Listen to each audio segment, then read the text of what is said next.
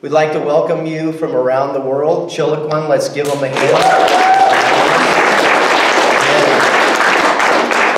I like to let the internet congregation know what's going on a weekly basis. Sometimes it's repetitive to us, but we have hundreds of new people every week watch the service. So it's not the same people tuning in. And we can tell by just what God's doing that as these prayers are coming in from around the world, a lot of times during the week, if I'm dealing with something, I say, Lord, I just tap into all these prayers that are coming from around the world and receive it. Amen? So feel free to know there's a lot of people praying for you.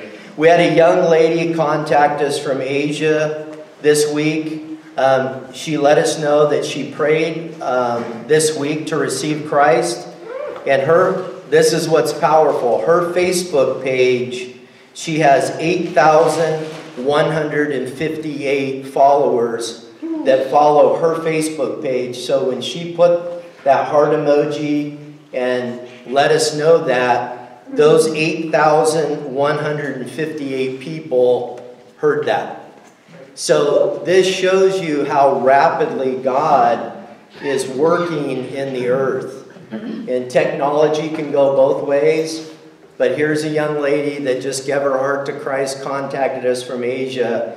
And that just really grabbed me when I saw that she had 8,158 people that follow what she talks about on her Facebook page. So you guys get excited about 2022 because God is harvesting rapidly around the world. And I think there's 8 billion cell phones on the earth, and there's 2 billion desktop computers. So there's about 7 billion people and 10 billion computers. So it's going out there. So in the last 23 months, we've ministered in 125 countries. We have 12 house churches now, and our house churches meet 7 days a week. So pretty much if you need to get plugged in, we have a house church 7 days a week, and then we have a celebration service here on Saturday nights. That's 13 services a week. You guys are awesome. Amen? Amen. And we've had 141 people make decisions for Christ in our celebration service, and hundreds of people online have received Christ. And I think it's pretty awesome that YouTube, this is the first time we've ever had them send us an email, and this is from YouTube. Cheers to having such loving followers. It's time to celebrate all your hard work and the community you've built. In the last 12 months, you've had 63,600 views of your Saturday night service. That's not what we're making up. That's YouTube contacting us. And whoever had to send that email, that was probably a witness to them too. Amen? So thank you for all your prayers. If you missed last week's message was on self-control going into 2022. If you missed that message, it's on Last Days Harvest Ministries on our YouTube channel. Just click the subscribe button and you can go and watch it. And we have 1,163 followers now on Facebook and YouTube. As soon as it hits the internet, it chimes, and that keeps growing weekly. And so the title of my message tonight is, now, Wes, is this the first time your wife's been here? Yes. She's shy. Hey, that's all right.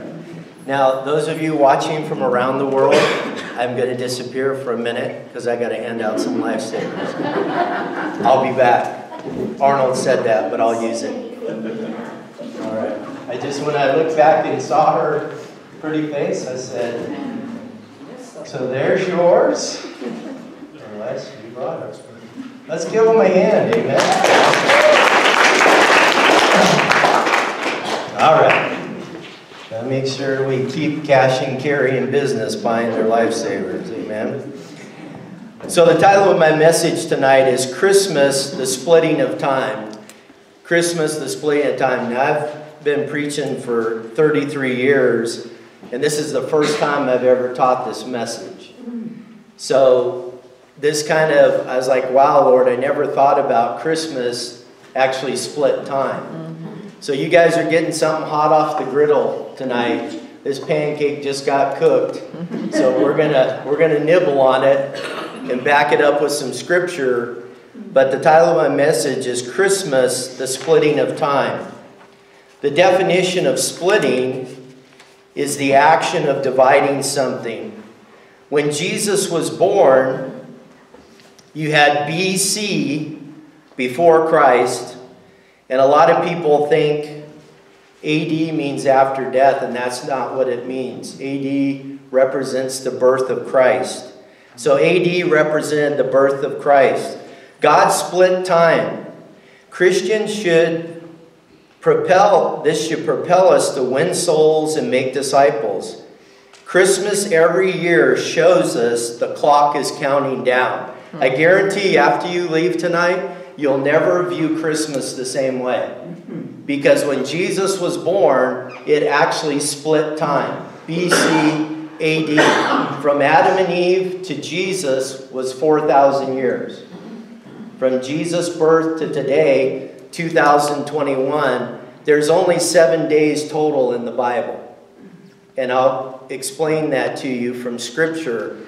But we need to realize we're coming to the end of the 6th day. And the only other day in the Bible is the millennial reign, and that's the 7th day. Because to God, 1,000 years is a day. 1,000 years goes by, it's a 24-hour period to God. That's how quick. If you live to 100, God saw your life in 2.4 hours. If you live to 100. That's why the Bible says your life is a vapor. It's a mist. You're only here for a moment. And Mike, only what we do for Jesus is going to last. That's all that's going to matter in eternity. So you can look at me like a calf staring at a new gate, and that's okay. Because we'll back it up with Scripture. But it's going to give you something to think about the next time Christmas rolls around. God split time with a baby named Jesus. So, God split time. Christmas should propel us to win souls and make disciples. Christmas every year shows us the clock is counting down. And I read this in the last few months a couple of times. It's a story about the starfish. And as I was praying today, the Lord said, Randy, I want you to open up your message with the story about the starfish, because it's going to tie into the end of my message. So I've read this a few times, and it's amazing how just reading this couple of paragraphs has impacted people around the world. So this is a true story. It's called the starfish story.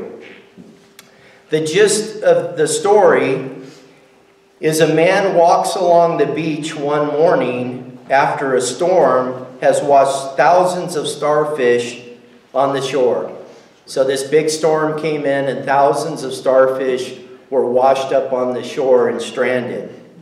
As the man walks, he sees a boy at a distance stopping and stooping down and doing something. So in the distance, he sees this little boy stooping down and doing something, but he can't tell what the little boy is doing.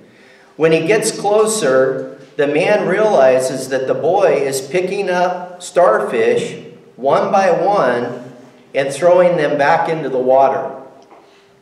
Surprised by the boy's action, the man says to him, "There are thousands of starfish stranded as far as the eye can see. What possible difference can it make?" The little boy holds up a starfish he just picked up and looks at it for a moment, then tosses it into the sea and replies, "It makes a big difference to this one." Yeah, that's good. God has called you to go find people that are stranded. It's not about a lot of people, it's about one person. I want that to stick in your mind tonight.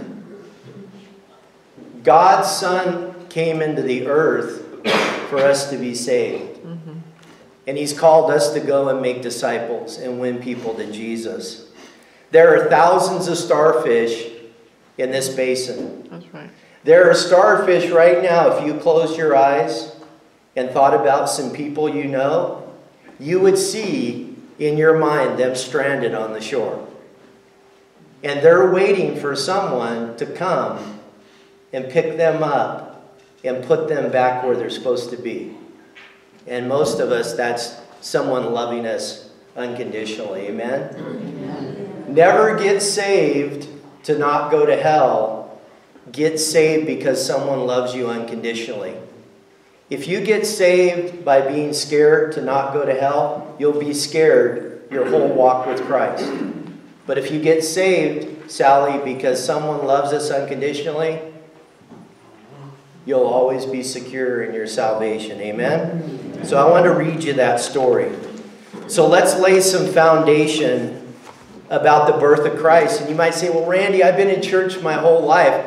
This camera is going to go around the world this week, and hundreds of people are going to hear this and hear this story for the first time. Right. So whenever you come on a Saturday and you go, I know all that. I know all that.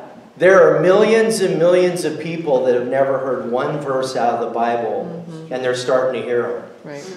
And they're getting saved every single week. Every single week, every day of the week, we have people contact us from around the world because we turn this little camera on. And now they're praying for every one of you. Yeah. So receive it, amen? So we're going to lay some foundation out of the Word about the birth of Christ.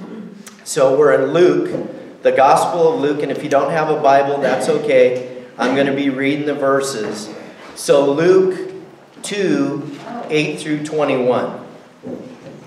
Luke chapter 2. And thanks for coming tonight. I appreciate it. God's awesome. Somebody goes, I thought there was only going to be a couple people here.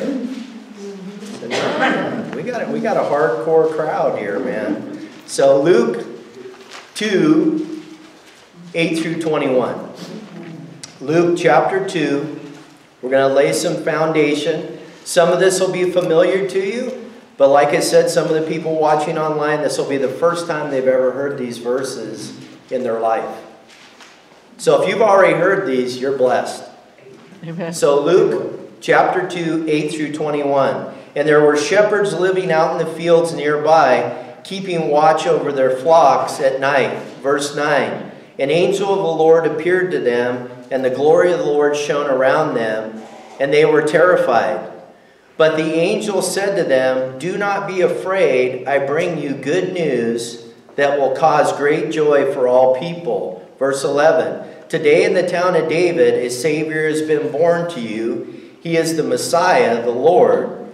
This will be a sign to you. You will find him, a baby wrapped in clothes, lying in a manger. Verse 13. Suddenly a great company of heavenly hosts appeared with the angel, praising God and saying, glory to God in the highest heaven, and on earth peace to those on whom his favor rests.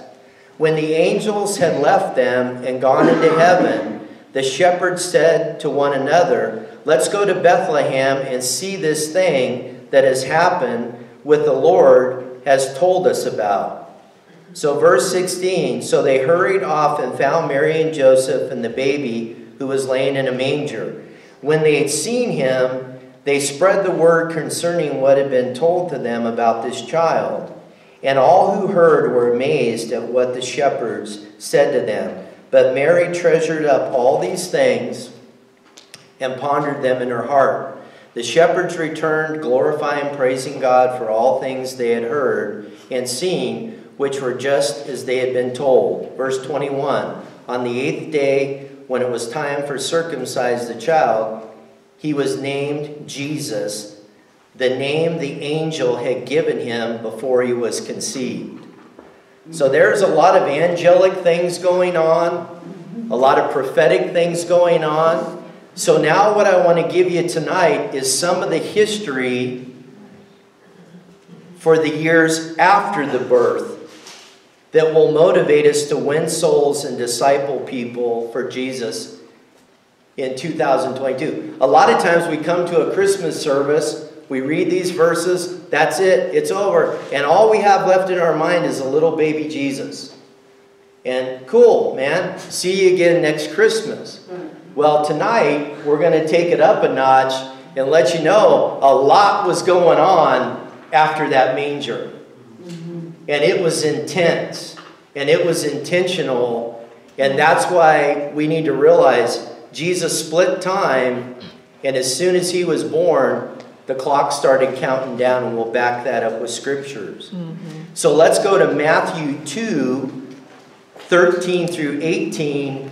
And let's take a little look at what happens after this scenario that we've heard all of our lives. The flannel graphs in Sunday school, and we walk out of the church going, hey, that was cute. That was nice. Well, tonight when you leave church, you're going to go, wow, what am I going to do with this man named Jesus in my life in 2022? And I'm going to help you with the word, what the word tells you to do. So Matthew 2, 13 through 18. Matthew chapter 2, 13 through 18. It's kind of ironic because we're thinking, oh, baby Jesus, he's born, everything's cool. And the heading of these verses, the escape to Egypt. Well, you're telling me, Randy, after he was born, he had to go to a foreign country where being a Jew was despised? Can you imagine when Michelle and her husband had their first baby, and they had to go move to a foreign country because someone was threatening to kill their child.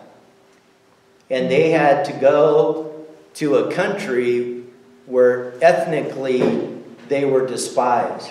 Is this putting a little different spin on Christmas? Is this kind of helping you realize this wasn't a tinker toy message? Once he was born, and I'll back it up with scripture, King Herod said, kill every child 2 years and younger. Dead. So can you imagine if you had to move to Haiti from here, you had to move to Haiti with your baby, homeless, and your ethnicity was actually a real negative for you. That you guys are going to walk out of this isn't to put you down about Christmas, but hopefully it sobers you up a little bit. Christmas should just rock your world to go win souls for Christ. And this isn't a message I've ever taught. This week, the Lord said, this is what I want you to talk about, Randy. Verse 13, Matthew 2, 13 through 18.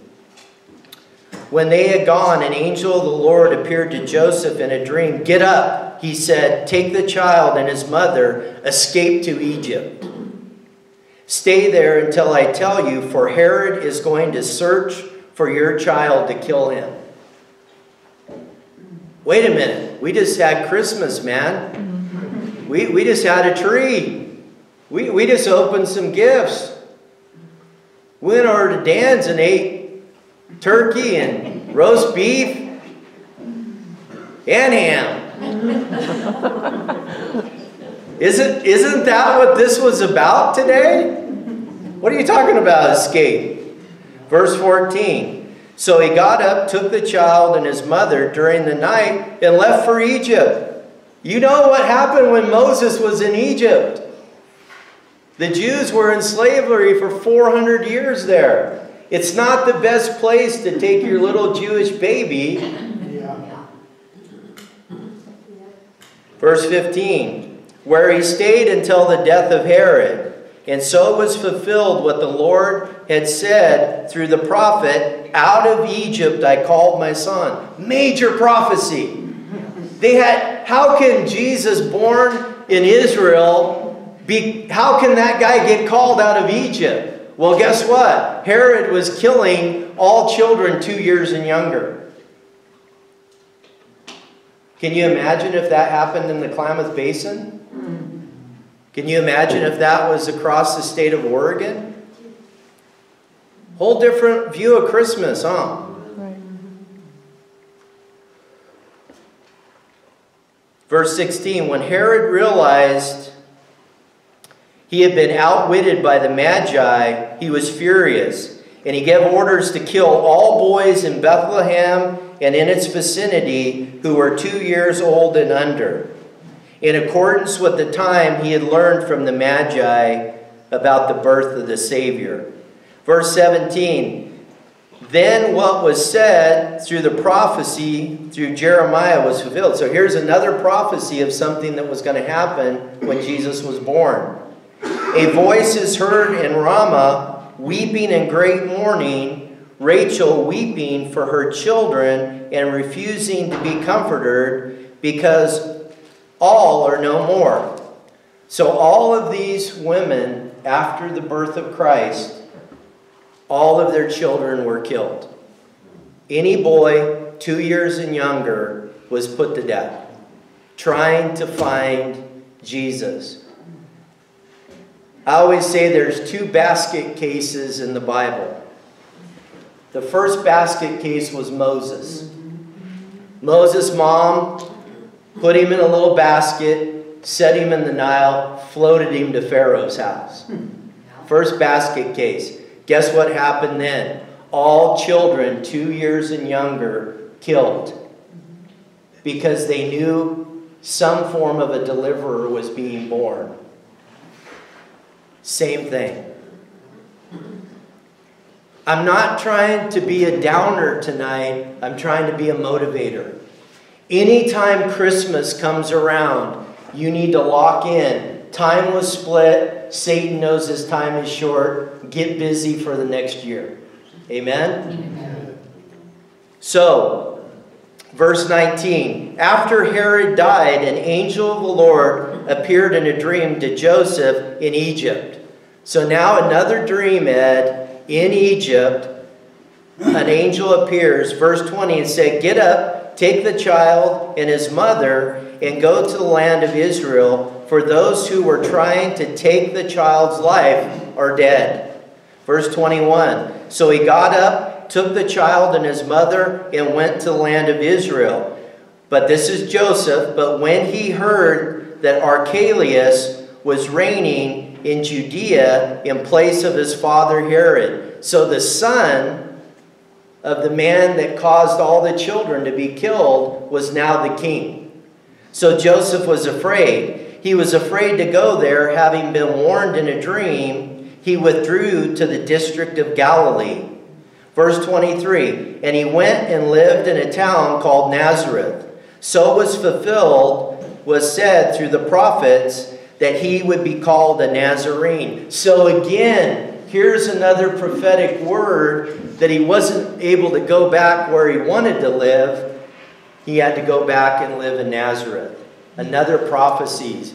You got angels, you got prophecies. They're going, come on, Randy, you're blowing up my Christmas image, man. That's all right, just something for you to chew on, like some tough jerky, man. Like we used to make elk jerky when I was little. You'd be gnawing on that stuff, man. Can you imagine being a Jew and having to live in Egypt? Think about it. Do some studying. We must realize from Adam and Eve to Jesus' birth was 4,000 years.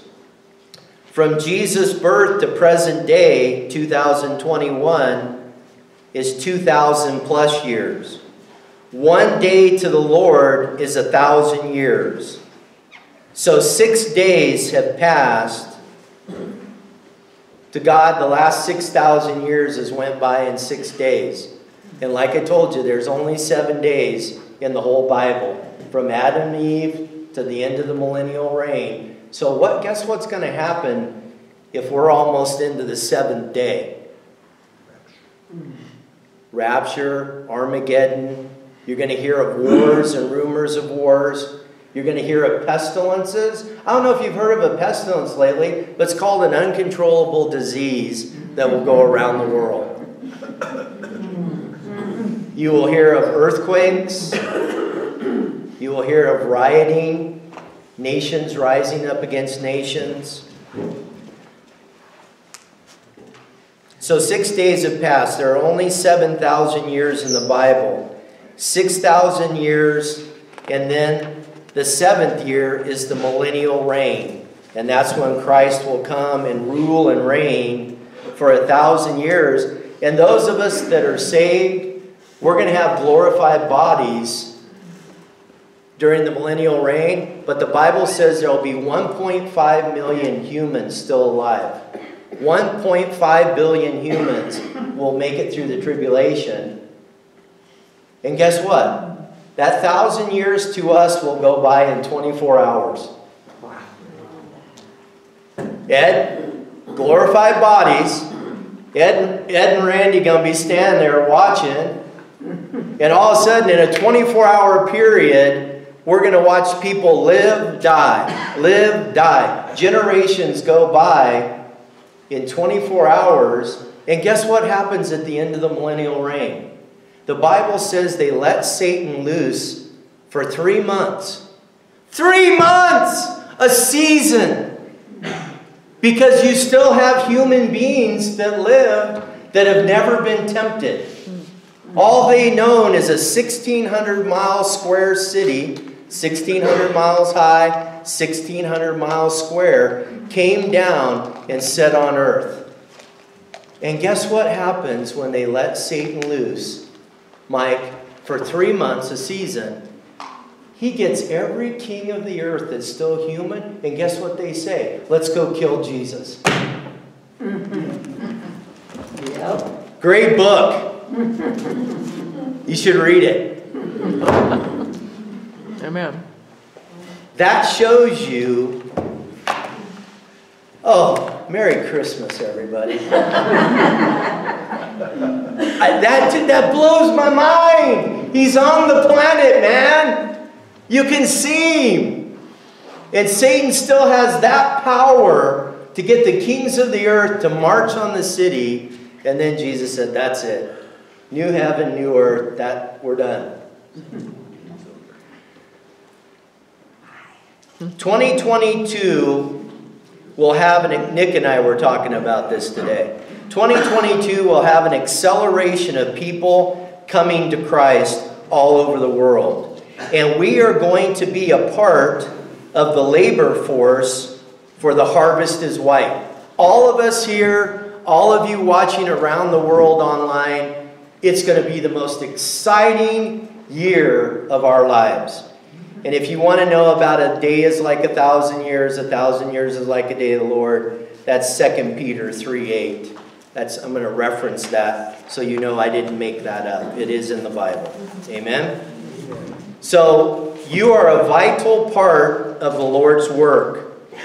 Remember, Satan is an eternal being. He was the worship leader in heaven. Satan was the worship leader in heaven, and one day he goes, you know what? I think they're worshiping me. I think the angels are worshiping me. And you know what? He got a third of those bimbos kicked out of heaven with him. Yep. So remember, Satan is a fallen angel. He's an eternal being. 1,000 years for him is 24 hours. He was in the garden till Jesus, 4 days. That's it. 4 days. As soon as Jesus was born, he said, oh, no, Herod didn't get him killed. I've only got 2 days left to deceive the world. Merry Christmas, Satan. Oh, some of you are looking at me like a calf staring at a new gate. I like it. Remember, Satan is an eternal being, a fallen angel. When Jesus was born, he knew he had about 2,000 years, because of prophecy. He had about 2 days to deceive the world. Well, is that in the Bible, Randy? The Bible says the Antichrist will deceive the nations, and the nations will marvel after him. It says the world is just going to go after this guy. That when you see someone stand up that's a world leader and everybody's going, you'll know we're in the last seconds. And it's happening. The world is looking for a leader. That's right. I was in Rome one day. I was sitting on my bed watching television in Rome, Italy. Yes, the little hick did travel the world a little bit. And I could not believe on Italian television looking for the Antichrist. Oh, that moved the pulpit, man. I about fell off the bed in Rome. And it went into this commercial. Looking for this guy. Said how old he would be, everything. And I thought, I'm in the Twilight Zone or something. Guys, there's a group of people looking for this guy. Wow. Merry Christmas, everybody. Happy New Year. Happy New Year.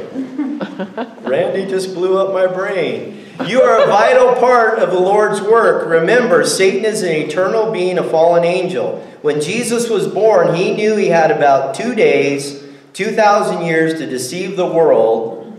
But I have read the last book of the Bible. We win. We win. So ask Jesus to take over your life. And in 2022, find a stranded starfish and place them back in the ocean. Can you do that? Amen. Can you just find one? And our poor visitor over here, her hands on her face is going. Nick, Carol, Sue, what did you invite me to? But at the end of the service, I'll say, Auf Wiedersehen. All right? All right. She liked that because she speaks German. I do listen when people talk to me.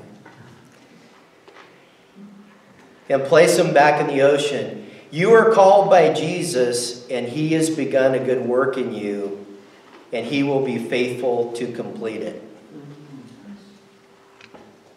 We have new house churches that have started with one person opening up a house church in their neighbor's house, and now more people are coming. It's not about having a big group. It's about, can you minister to one, and then it'll multiply. Take what God's poured into you and pour it into somebody else. So we're going to have an altar call right now, which we do every week. And every week people get saved around the world. People come to Christ here as well. So we're just going to pray a simple prayer. And with these online, and if any of you here need to recommit your life or give your life to Jesus for the first time, so we're praying this prayer, just pray with us. So let's just pray this prayer with me. Just repeat after me. Dear Jesus. Dear Jesus. I believe. I believe. That you hung on a cross. That you hung on a cross. And that you died. And that you died. And paid for my sins. And paid for my sins. Jesus. Jesus. I believe. I believe.